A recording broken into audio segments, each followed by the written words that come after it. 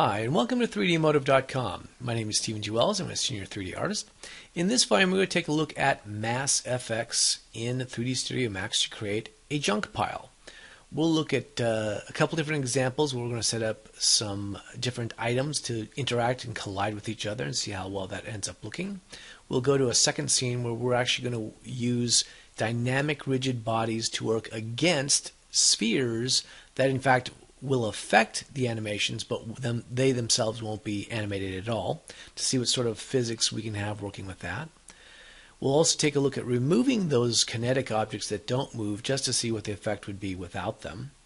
And then in our final scene, we're going to look to actually create a bone pile, a pile of skulls and bones and things like that, for a little fantasy scene, something out of like one of the fantasy paintings, with a big wad of bones and skulls and everything.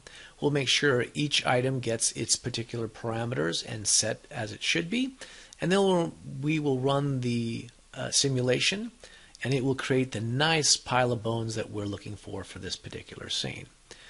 Okay, all right, let's go ahead and get started.